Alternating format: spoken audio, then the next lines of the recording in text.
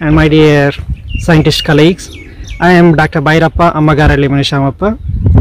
I'm an enthusiastic insect chemical ecologist, did my PhD in University of Lleida, Spain, and I went on for a postdoctoral study at the University of Cincinnati.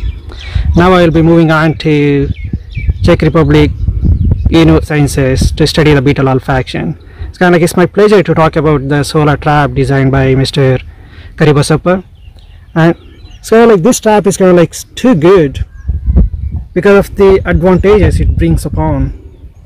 Now, because after the green revolution, especially in India, there's a lot of pesticides, including fertilizers, and almost they're dumping whatever they get in order to control all the insect pests. We did the in Karnataka and all over India.